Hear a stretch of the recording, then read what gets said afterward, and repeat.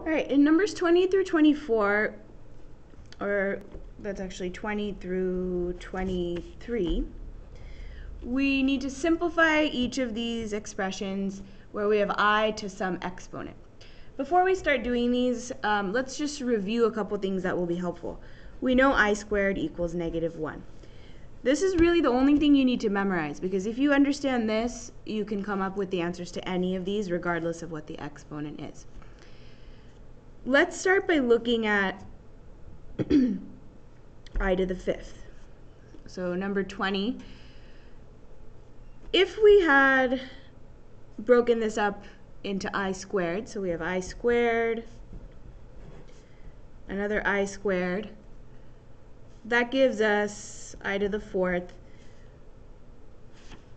We need one more I in order to make this equivalent to I to the 5th. So we have I to the 4th times I. If we simplified this, we know I squared times I squared is -1 times -1. -1 times -1 is +1. So I'm going to say that I to the 4th is equal to 1. Which makes this really simple, because if I to the 4th is equal to 1, then my answer is just 1 times I, which is equal to I. So let's use this right here. The fact that I to the 4th is equal to 1 is really helpful, because 1 is a really nice number to deal with. So for example, let's look at 21 and see how that can help us, the fact that I to the 4th is equal to 1. So on 21 we have I to the 41.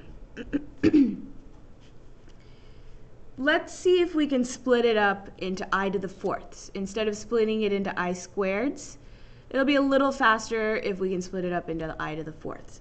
So I to the 4th goes into I to the 41 10 times. 4 goes into 41 10 times. So we have I to the 40th. Okay, multiply exponents because of the power property. We still have one more left. I to the 40th, we need one more I. And what makes this really easy now is that we just decided here that I to the 4th equals 1. So 1 to the 10th is just equal to 1 times I. So I to the 41 is also equal to I.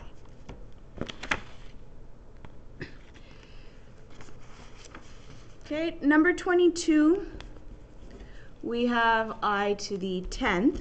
Let's do it the same way we did this one. So I to the 4th, the number of times it goes into I to the 10th would be twice. This gives us I to the 8th, but then we have two more I's left. So we need two more I's, I squared. And again, this is just equal to 1. So 1 squared, which is 1, times I squared. So that gives us 1 times I squared is equal to -1. So -1 is our answer. Lastly, we have I to the 16th on number 23. Okay, let's use I to the 4th again to our benefit. So I to the 16th. Let's decide how many times does I to the 4th go into I to the 16th. Well, it goes in evenly this time. So I to the 4th to the 4th would give us I to the 16th. And again, we know I to the 4th is equal to 1. 1 to the 4th is simply just 1. So I to the 16th is equal to +1. When you do these problems, there are only 4 possible answers. 1, -1, I, or the 4th possibility would be -I.